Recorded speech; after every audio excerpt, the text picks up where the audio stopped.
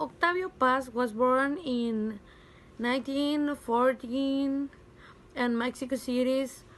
On his father's side, his grandfather was a prominent liberal intellectual and one of the first authors to write a novel with an expressly Indian theme. Thanks to his father's extensive library pass, come into early contact with literature.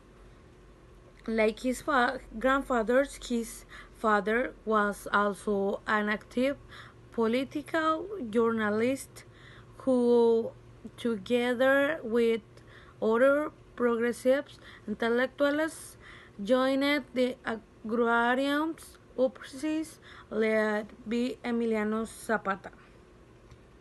Paz began to write at an early age, and in 1937